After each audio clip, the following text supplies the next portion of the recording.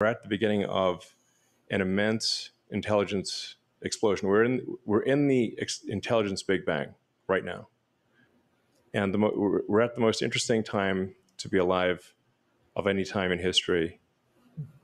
Now, that said, we need to make sure that the AI is a good AI. I mean, it's very exciting. I mean, I've been at times kind of worried about, like, well, it's somewhat unnerving to have intelligence created that is far greater than our own.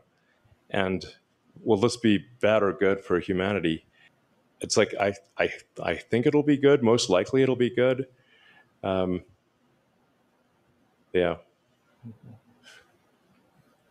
Yeah.